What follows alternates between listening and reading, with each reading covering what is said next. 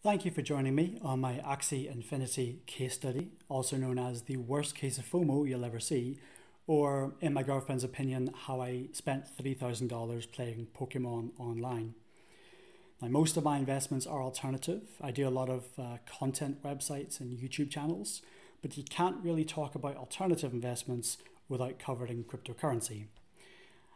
Now, I've had my eye on the NFT market for the past couple of weeks, as a lot of people have. And it's largely an area I just don't understand. You have things like this, which is called the Ether Rock.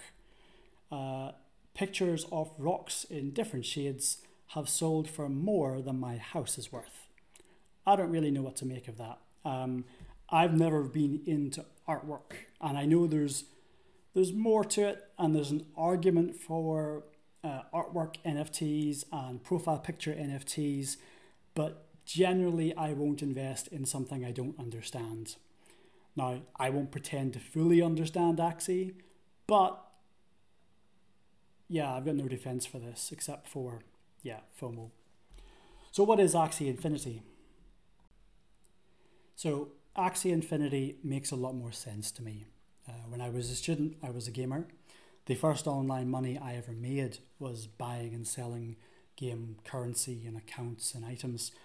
With Axie Infinity, that's actually part of the game. So all of the items and characters within the game are NFTs that can be bought and sold. The game also has two different tokens on the Ethereum network. Now, I'm not going to get too much into the tech side of things for Axie. A lot of people have already done that better than I can. I look at it purely as an investor. I'm also not going to get too much into the game side of things because while I would like to spend several hours a day playing, that's just, I don't have the time, unfortunately. I've played a little bit of the game just to get a basic understanding of my investment. At least that's what I tell my girlfriend. But I can show you a wee bit of it here. So this is inside the game client itself. You'll notice these bright colored creatures here. These are called Axies. Each one of them is an NFT in themselves. You need a team of 3 to be able to play the game. These guys cost me about $900 all in, maybe a little bit more. And I can send them into the game itself in order to farm this here, which is one of the tokens. So Axie's been hitting the news quite a lot recently as a play-to-earn game. And you have people who play the game, farm the tokens, and sell it for US dollars. Wonderful. I'll show you briefly here, but I'm not going to play through the whole game because again, that's not what I think the best investment, best return is going to come at the moment. So the game itself is a turn-based card game. You can see my Axies are here.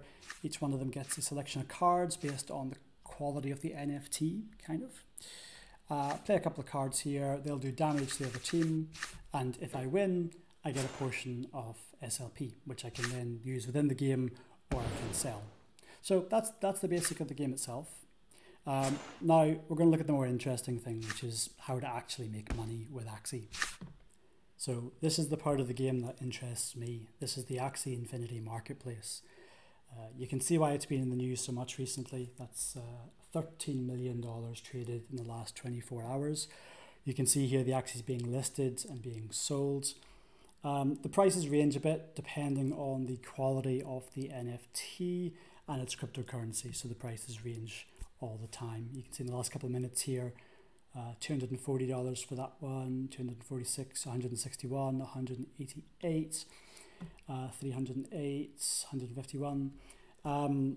The price for the NFT varies depending on how useful they are within the game. That's the biggest driver for the price.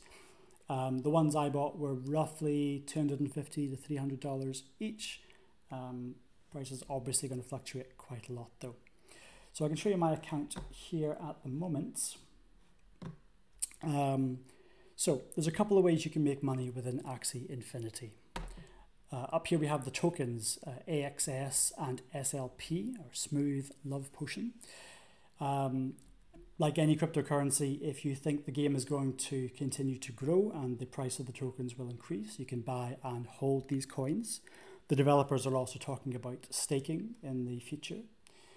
You could play the game, like I showed you before with the card game. You can play that. You can be rewarded with SLP, which you can then trade for Ethereum or actual fiat currency.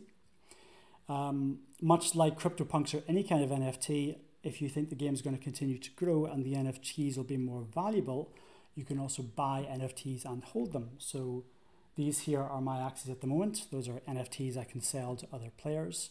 One actually is up for sale just now. I sold a couple more last night. Again, you could buy these and hold these. That's not my strategy. Well, that could work. That's not what I plan to do for this case study. So there are two strategies we're looking at, and it's really going to depend how the market moves over the next couple of days. So I set my account up a couple of days ago. I've spent a wee bit of time getting an understanding of the game and a rough plan for the strategy. And my plan is to take you guys through the case study. So I'm going to track everything I buy, everything I sell. And I've actually spent more of my time on spreadsheets like this than I have in the game itself. So I've worked out a rough plan of what I'm going to do. And I'm going to share with you guys, either we're going to make a whole bunch of money, or I'm going to burn my entire investment, and I'll try and get it on camera when I tell my girlfriend that I lost $3,000 playing cryptocurrency Pokemon. So while I do joke about the risk of the investment here, I should point out this is money I am absolutely prepared to lose. That's my approach with any investment, especially when it's cryptocurrency. But there are reasons that I chose to get involved in Axie, and there are reasons that I am bullish on the project. Now, the NFT market has been growing now for a while. You could argue if it's a bubble, you could argue that it's just the start of something much bigger. I'm not really going to weigh in on that. I don't have a clue. But I do have reasons to think that Axie still has a lot of room to grow. I understand the place of NFTs in gaming. If you look at something like Fortnite, you have people spending billions of dollars on digital cosmetic items. If you bring NFTs to that, so rather than just giving a company the money for their game, you then own the item which can be sold and traded, there's an argument that players would want that. And on top of that, we have this play to earn idea. Imagine if kids were getting paid money to play Fortnite. I mean, I can only imagine how much more they'd be playing. We don't know where that market's going to go. We don't know how sustainable it's going to be. But NFTs give us that option. And Axie has a good early movers advantage. And they're one of the more polished games in that area. They're not the only one. But I had a look at a couple, and Axie's definitely the one I could kind of get behind. The growth over the last couple of months has been insane. We have a news story here, actually. They're targeting $1 billion revenue, and that is definitely potentially possible if you look at the recent numbers. I think they traded over $50 million in a month. Don't quote me on that, but it's insane. So I can see this project growing. Obviously, I hope it does because my investment will grow with it, but we'll see.